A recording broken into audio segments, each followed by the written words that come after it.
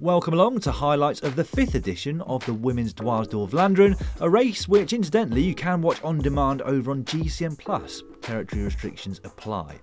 5 covered stretches and 10 climbs littered the 120km route that started and finished in the town of Vlaanderen. We will join the action with just under half of the race covered and a large group clear of the main peloton. Liana Lippert and Leah Kirkman of Team DSM amongst them, as well as Lucinda Brandt of Trek Segafredo.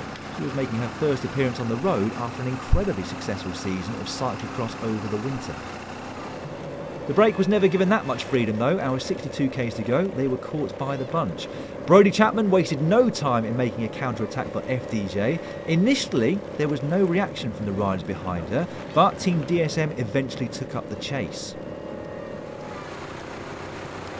They didn't get Chapman back though, and as she hit the Knopterberg with just over 50km remaining, her gap had risen to just over the 1 minute mark.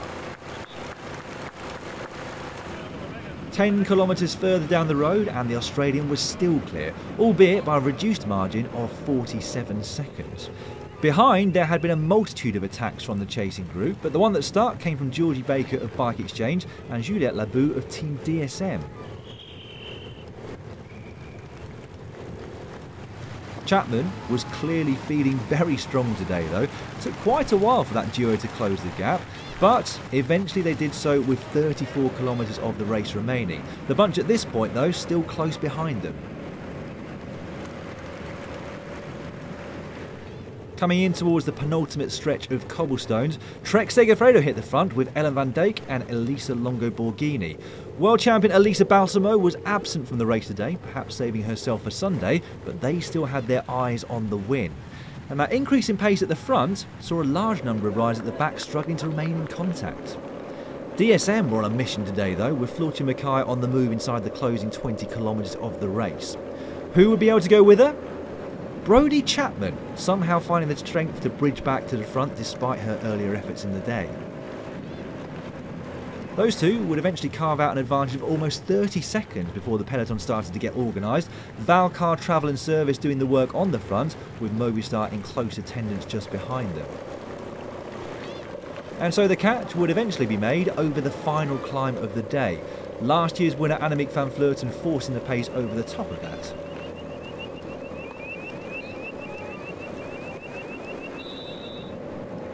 It was still a very large group though as they went into the last 5 kilometres of the race, and that would be how it stayed until the finish.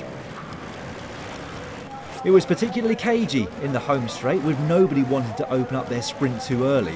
Ruby Roseman Gannon was the first to do so for Team Bike Exchange, but as she faded, Marie Lene of FDJ took it up. However, she was no match for Team Valcar Travel and Services' Chiara Consonni, the Italian taking her first win of what has been a very consistent season so far for her. Here's the side-on slow motion shot, and you can clearly see how much more speed Consonni had there in the closing metres. Congratulations all round came from her teammates. That one today was very well deserved for the Italian rider. This is how the top 10 looked, Consonni taking it, De Wilde in second place, just in front of Xabi. Pfeiffer Georgie in fourth, Marta Bastianelli fifth, then Barbieri, Lene, Bossoit and Sierra, and Swinkles rounding out the top 10. And so we cast our eyes towards Sunday and a big one. It's the Ronde van Vlaanderen or the Tour of Flanders.